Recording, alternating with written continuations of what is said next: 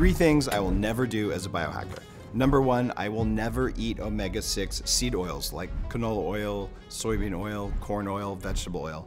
The reason for this is that these oils create inflammation throughout your body and they slow your metabolism. So your brain is tired and you get muffin top.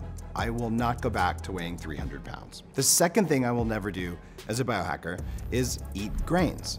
Because grains steal minerals from your body and they create inflammation throughout your body. They are simply not a good food source unless there's no other choice.